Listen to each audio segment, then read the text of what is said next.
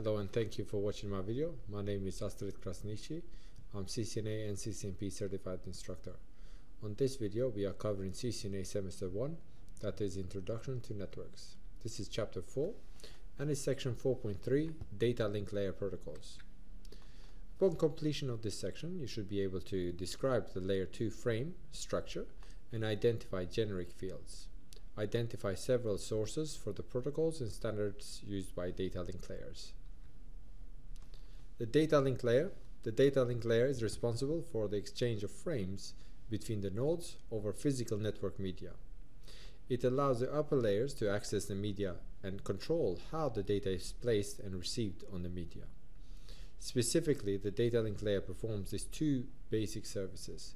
One, it accepts layer 3 packets and packages them into data unit called frames. It controls media access control and performs error detection. Data link layer sublayers. So now data link layer is divided into two sublayers. Remember the OSI layers?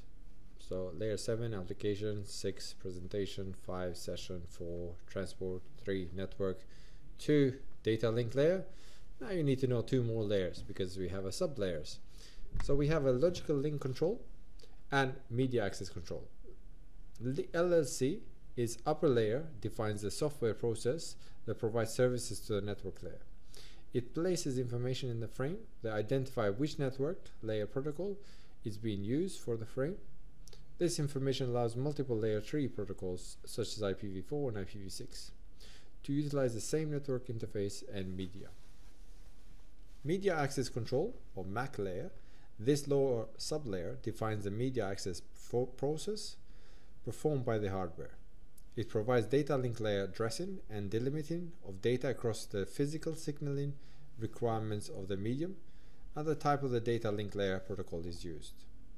Separating the data link layer into sublayers allows for one type of frame defined by the upper layer to access different type of media defined by the lower layers.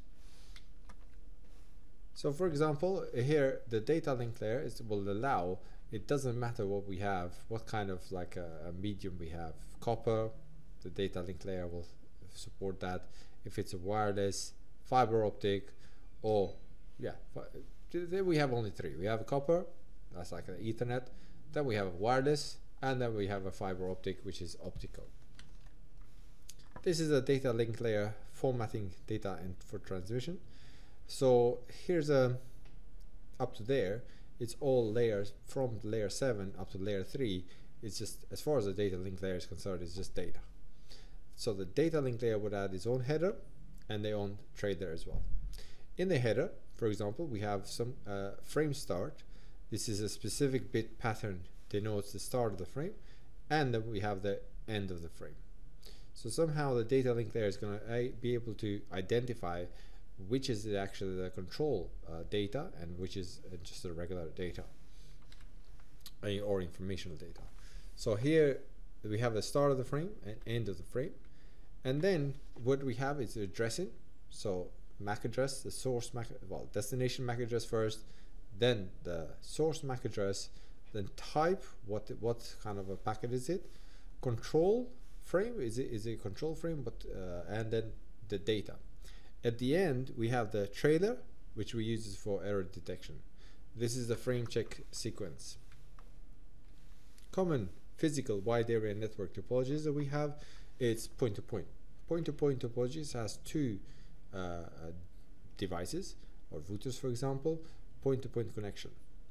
Then we have a hub and spoke topology. This is like, for example, we have a hub here in the middle and then connected to spokes. And then we have a full mesh where every connection every spoke, for example, is connected to every other spoke. That's a full mesh topology. Half duplex and full duplex communication. In a half duplex communication, only a single device can send data at a time. So one device is sending. If the two devices try to send at the same time, then there will be a collision. If there's a collision, they will notify everybody there's been a collision. They will send the jamming signal, and then they will go through the back-off timer and then try it again. Listen to the carrier. If the carrier is free, means they can start sending. So they go through the protocol called carrier sense multiple access collision detection. So remember that, yeah. So I can't write it because with this pen I can't write. I'm not that good. So carrier sense multiple access collision detection, CD. That means that they listen to the carrier. If the carrier is free, they can start sending. So carrier sense, that's listening to the carrier. Multiple access means that everybody has got same priority. Everybody can access it. Multiple devices can access it. And then we can detect. If there's been a collision, we can detect. So collision detection. If it's a wireless, then they have a collision avoidance. So CA. They can't detect collision, they can just try and avoid it. That doesn't have to do with full duplex. Don't have to worry about this at all. We can just start sending. We don't listen to the carrier. The devices can start and send simultaneously. Physical local area network topologies. So in the local area network, we have a star topology. So all devices, this is the most used out there in the topologies. Star topologies where you have, for example, a device like a switch here in the middle, and all the routers, your end devices, sorry, not routers, end devices that connect to the switches, as well as the routers. Then extended star topology is like when you have two switches connected together, and then we have an extended star. So star, this is a small office. Extended star, you have two switches connected together.